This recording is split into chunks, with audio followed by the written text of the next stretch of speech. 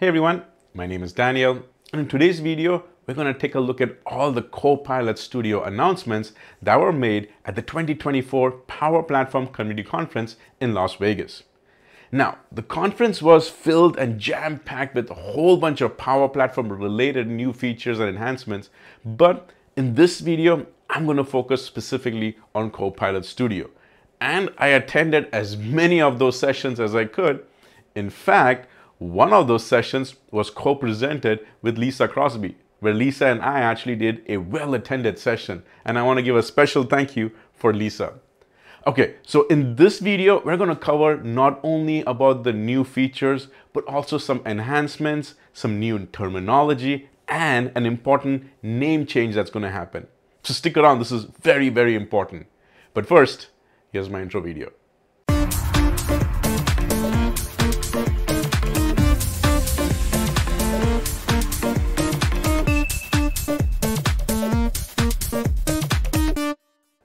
So this was the third conference, and it truly is the largest Power Platform conference on the American side of this globe.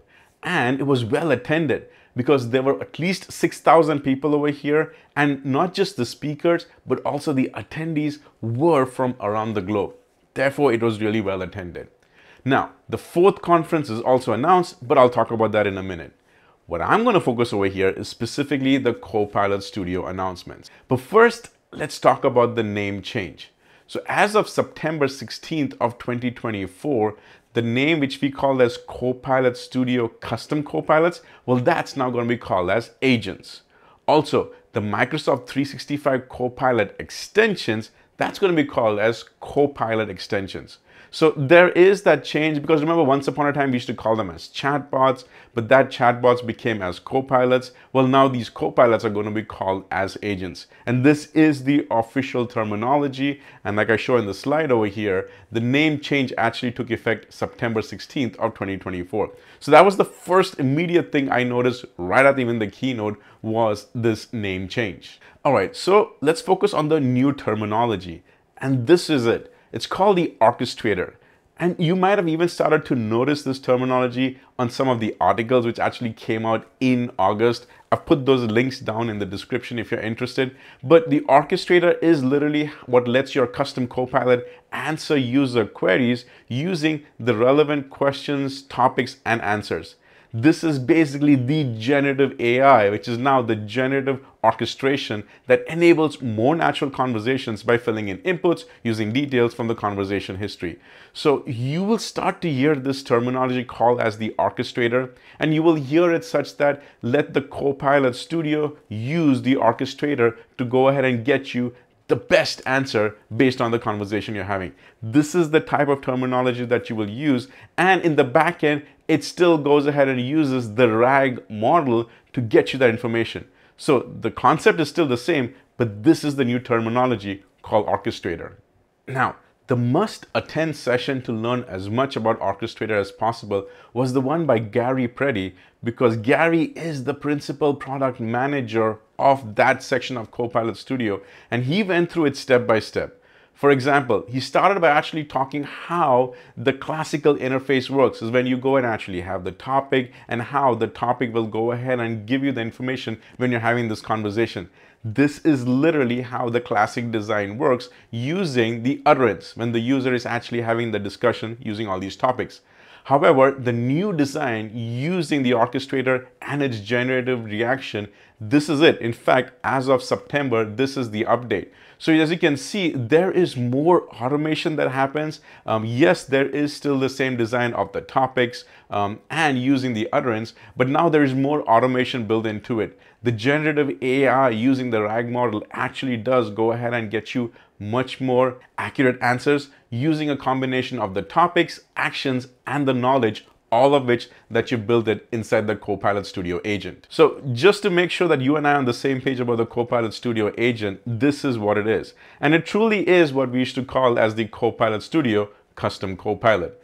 It is still an experience with generative AI to assist humans with complex cognitive tasks, and it will go ahead and use the natural language, it will give you determination of guide and approve to the output, and its value increases with complexity. So the overall concept is still the same as how you and I worked with the Copilot Studio building the custom Copilots. The name has changed, but there is so much more generative AI being built in the back end, and that is truly going to take it to the next level. In fact, in this documentation that you're familiar with, one of the things on the top right, that is leveraging the generative AI.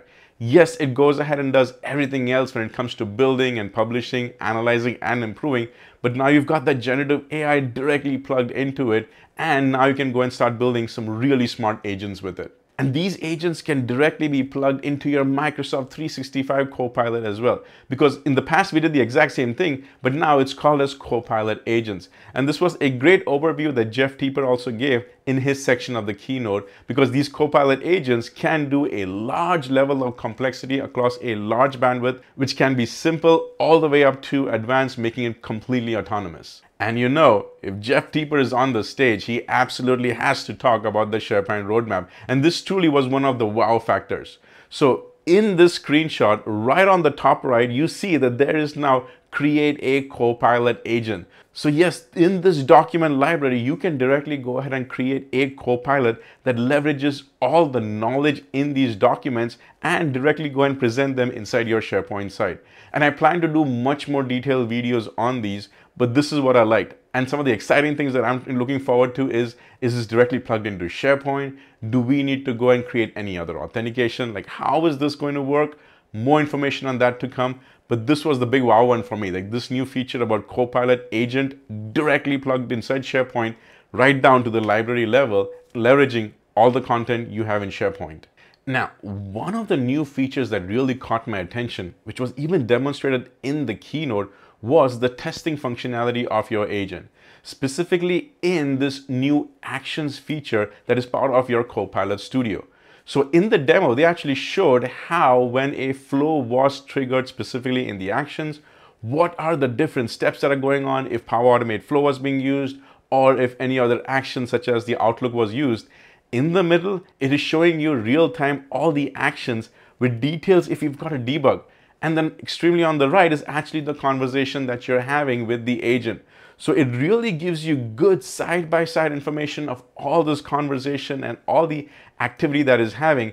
In addition, you have the new history tab as well. And that history tab will show you all these interactions that are going on. But I couldn't help but notice that, hey, yes, this is the actions, but it looks so much like a Power Automate flow.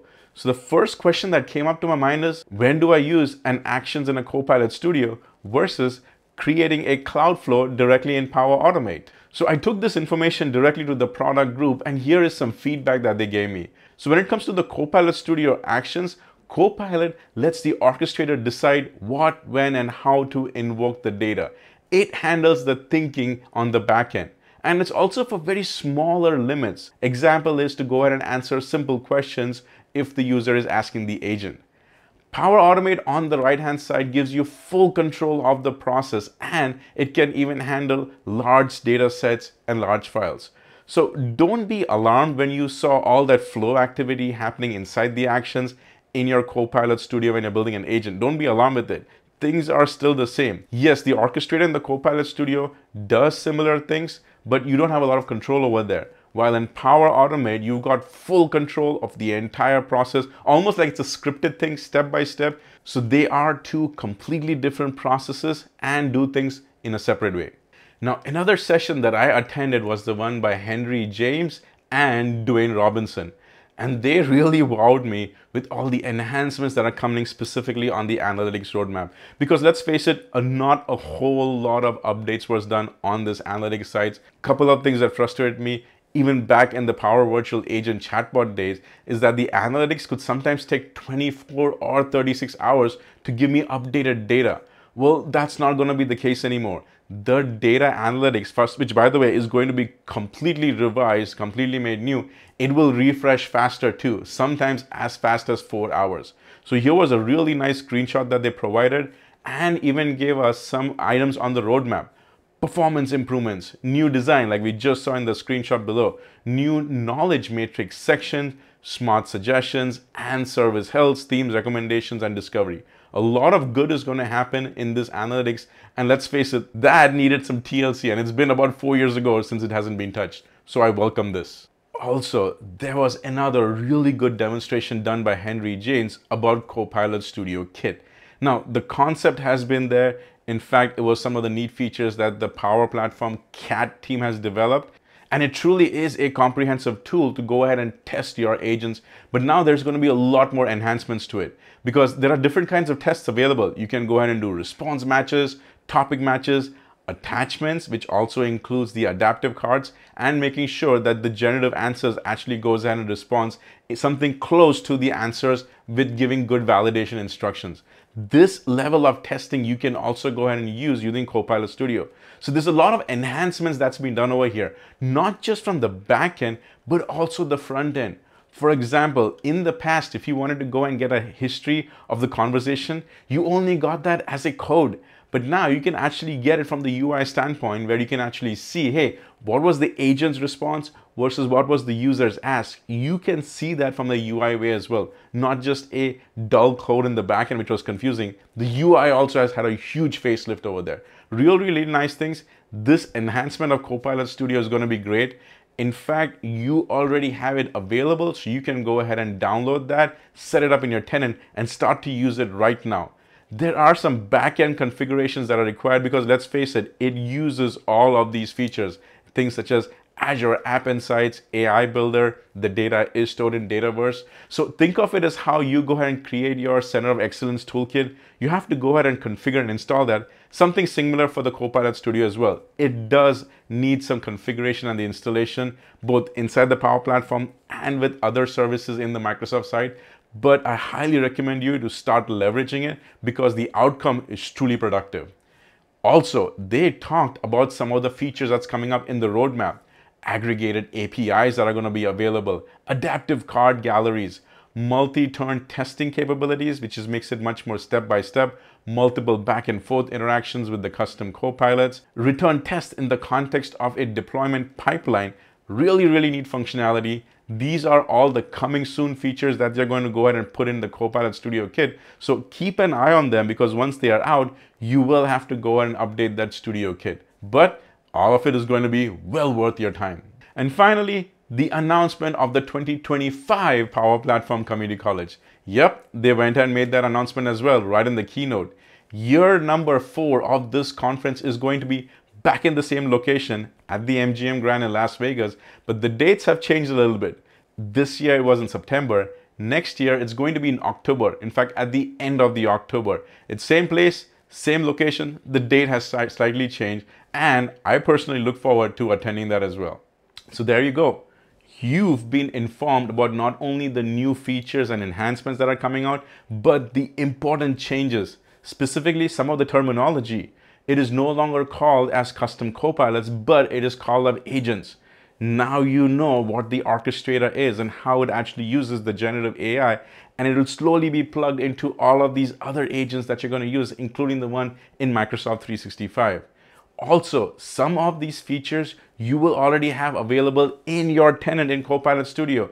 If you go in right now, you're more than likely going to see how you can create those actions. And remember that Copilot Studio agent is very specific because the generative AI using the orchestrator makes it for a very small case. It is not the same as how the cloud flows you can go and build with Power Automate. Two completely separate things. Hopefully this video gets you excited. And as always, keep using Copilot Studio building agents. Hello. So if you like this video, go ahead and click on that subscribe button and smash that like button. Also, if you have a few extra seconds, can you go ahead and put in a comment? Either say something nice or give me ideas for my next video. And until then, see ya.